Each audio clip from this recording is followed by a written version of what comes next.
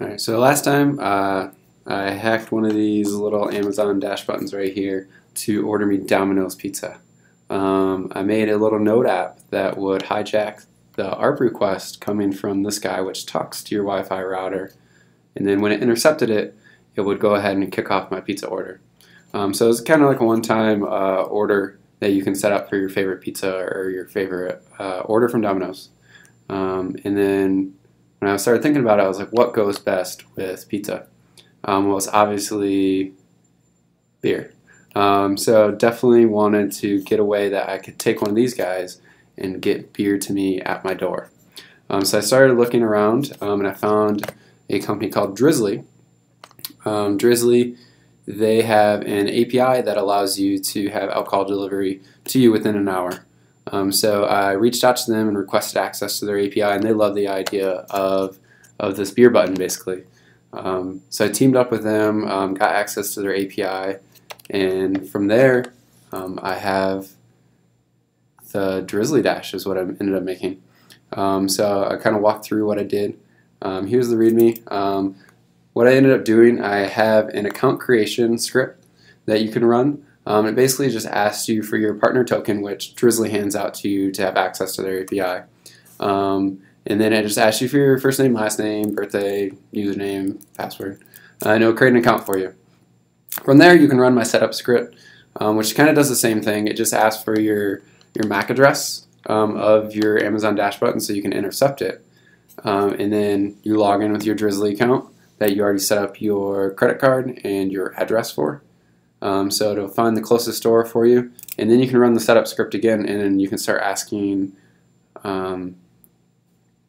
alcohol queries. So like depending on what you want to order from the store, it'll tell you what's available. And then from there you can basically build your order. And all you need to do is have a environment file, which I have an example of one. And here's the example. It just kind of hosts all your private information. So your store ID, your longitude, latitude, to see if Drizly can deliver in your area. And then just some basic stuff like the partner token and your user token.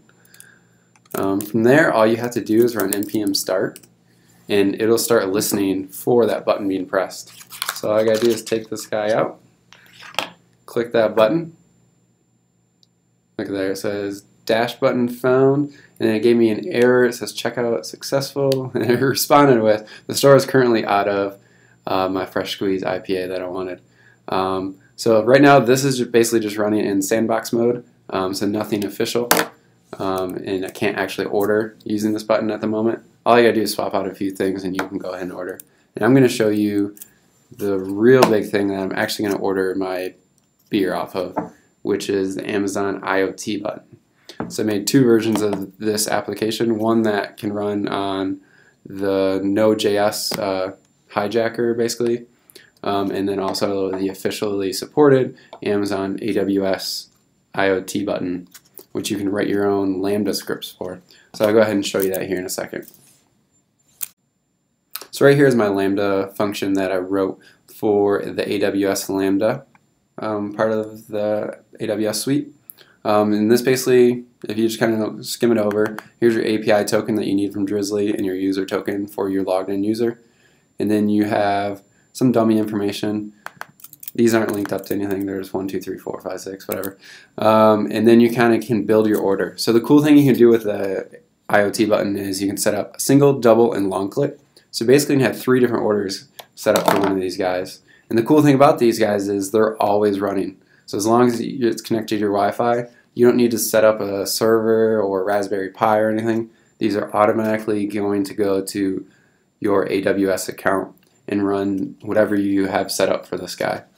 So you can set up one of these Lambda functions and it can always be listening for a single, double, or long click. And basically what I did, I set up 2 beers for my single click, and then for my double click set up double that order.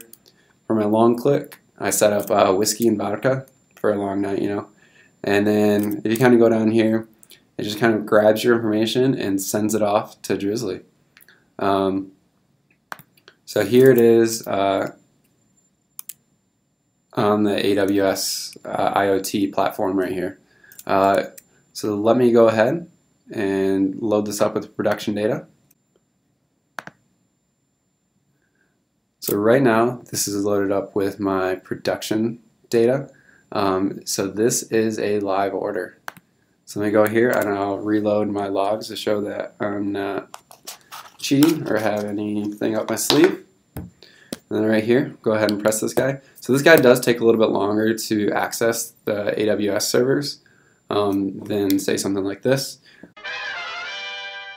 So as you can see here on the screen, it successfully did order about 0 minutes ago for a total of $35.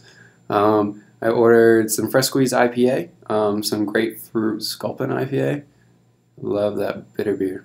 All right. So basically, it says the driver is assigned and he's on his way. And I also did receive an email right here, and it's going to deliver to me here shortly.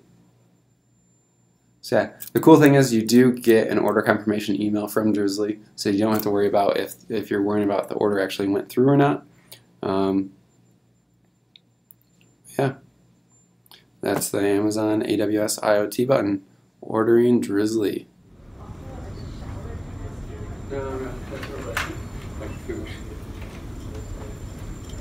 Oh hey, hi. Jordan? Yeah, that's me. Awesome. Cool. Did it work? Yes. Oh my god, it worked!